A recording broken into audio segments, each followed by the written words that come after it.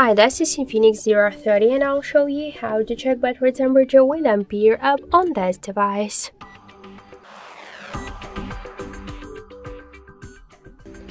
So first we should open the Play Store app and at the search we'll enter the Ampere.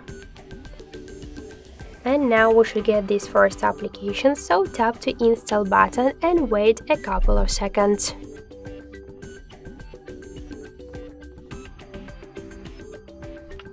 Then just tap to open the app, tap to consent, click to OK, and you'll see here information about your battery temperature. In my case, that's 29 and 4 degrees. And also we got here more information like the battery capacity, voltage, model, and more other info.